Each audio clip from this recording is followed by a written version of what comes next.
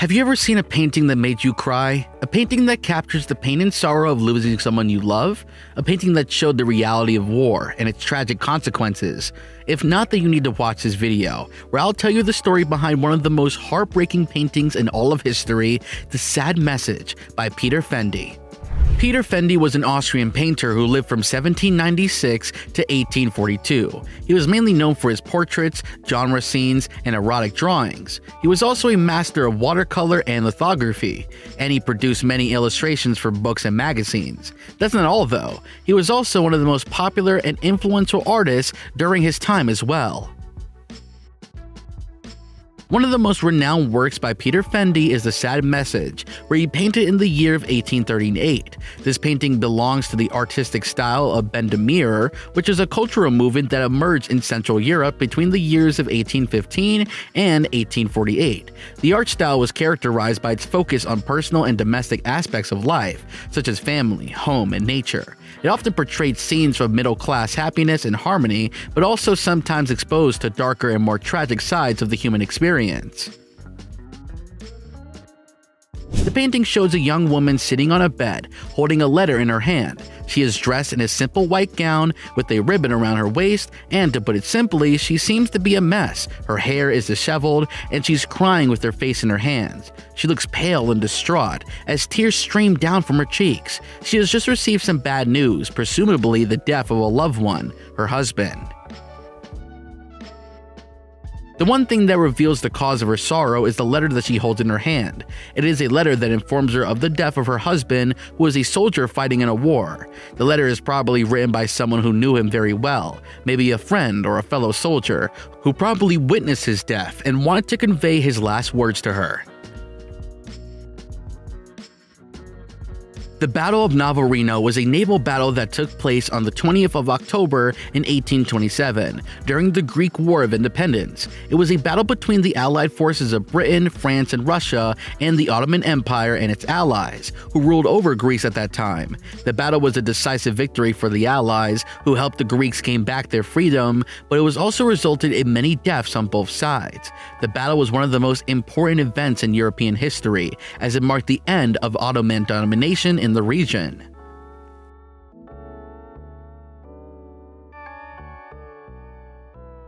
The letter tells us that the painting is set in France, sometime between 1700 and 1800, when France was involved in many wars and revolutions. The painting shows us the impact of the war on the lives of ordinary people, who had to face the loss of their loved ones and cope with their grief. The painting also shows us the contrast between the peaceful and the comfort domestic scene and the violent and chaotic reality of war.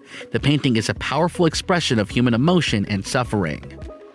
Now let's look into the details of the art piece. The painting measures 36.5 by 29.5 centimeters and is made with an oil on canvas. It is a set in a simple bedroom or possibly even a basement. It has an unclean environment and is all cluttered. There's little to nothing in it, symbolizing that the family is not so well off, and now that the sole provider of the family is dead, the family is devastated. The room has a wooden floor, a bed, and a window, but that's about all it. It's mostly empty, but we can see that the bed is covered with a white sheet and a red blanket, or perhaps that it was a shawl the woman was wearing before she was stricken with grief. There's also a small table on the right side of the bed with a basket, a vase, and a box of some sort. On the floor, we can see a drum that probably belongs to the older child. Right next to the woman on the bed, there is a basket which is filled with some pots and a bottle. By the looks of it, the woman was about to go somewhere before she was given the dreadful news.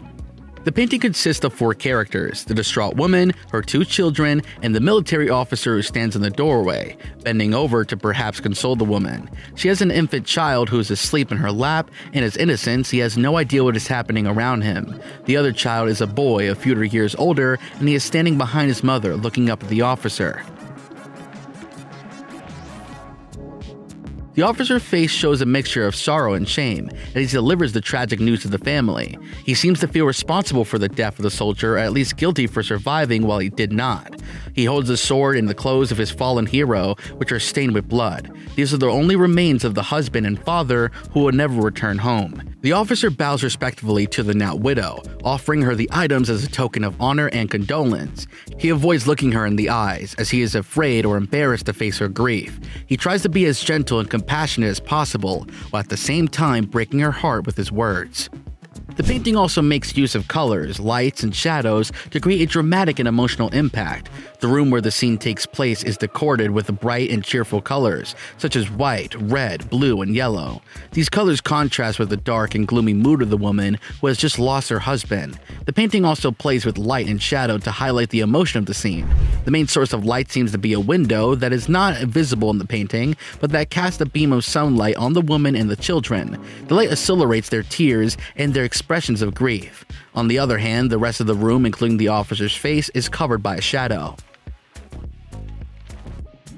The mother and the baby are both wearing white outfits, which represents their innocence, one of the reasons why the news is so devastating.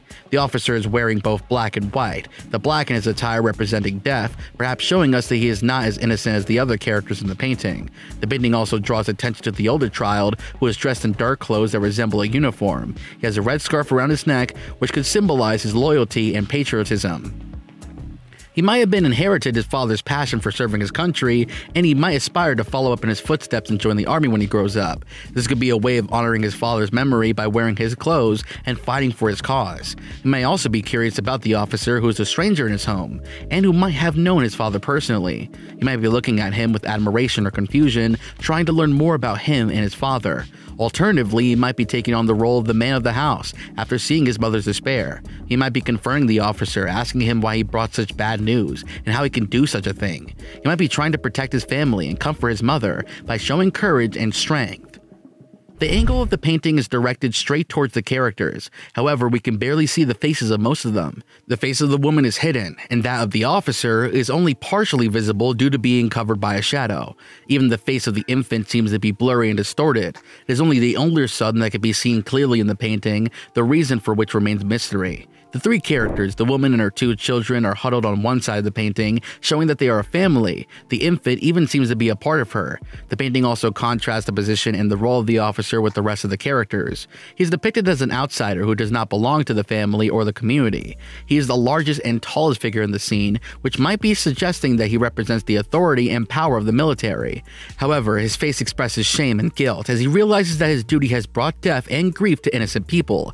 He understands that his uniform and rank are meaningless in front of the human cost of war. The painting is an outstanding example of how art can convey realism and emotion. It depicts a scene of profound sadness and loss that resonates with anyone who's ever experienced grief. It also shows the historical background of its time, when wars were very common and many people did not live long. It demonstrates the power and influence of art and how it can move our feelings and make us empathize with others. Click on any of the videos on the screen right now for more content.